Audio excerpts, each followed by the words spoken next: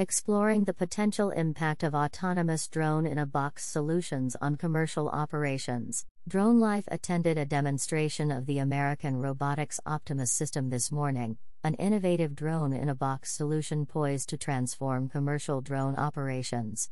Sponsored by the Massachusetts Department of Transportation Aeronautics Division and held at the Mass Maritime Academy, the event showcased the potential of this autonomous system. The Optimus system represents a shift in how drones are utilized, integrating them into existing infrastructure rather than viewing them as standalone tools. With installations across states and municipalities, these systems could offer stakeholders access to aerial data for a variety of purposes, from monitoring school roofs to responding to emergency calls. The concept of infrastructure drones. The concept of the Optimus system as infrastructure drones represents a significant departure from traditional approaches to commercial drone deployment.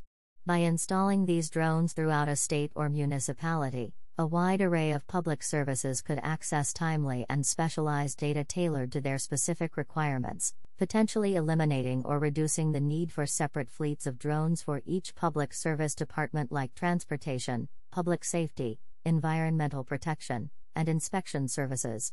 Instead, the Optimus system centralizes drone operations, offering a streamlined solution that efficiently serves the diverse needs of each party.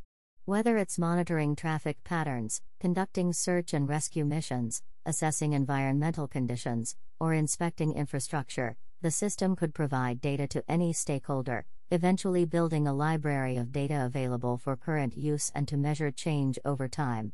It's a concept that has sparked the interest of a wide range of entities present at the demonstration. By leveraging data for a wide variety of stakeholders, the cost per flight could be dramatically reduced. Aeronautics have been thought leaders in the practical adoption of unmanned systems, working to identify cutting-edge solutions for everyday challenges throughout the state. Scott Webellert of Aeronautics says that his department needs to see immediate value for new technology, something that Optimus test flights around Wachusett Reservoir have offered. With the capability to send alerts when a large tree is observed across the train tracks, or trespassers are seen in the vicinity of critical infrastructure, each flight offers the potential to provide value to the state or municipality as a whole.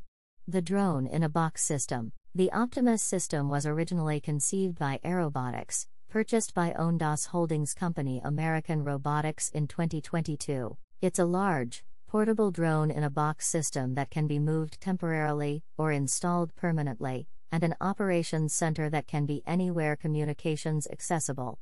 The system is designed to operate without a human pilot on site, utilizing a robotic arm inside the temperature-controlled box to change out batteries, 10, and payloads, 9 of them. The 9 different payload options combined with a flight time of 40 minutes and a flight range of 10 miles make the available applications for the Optimus systems almost limitless.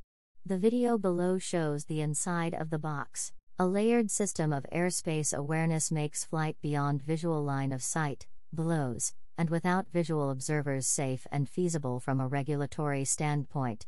The Optimus system leverages technology from Hive, Echodyne, and ONRA to provide that layered awareness.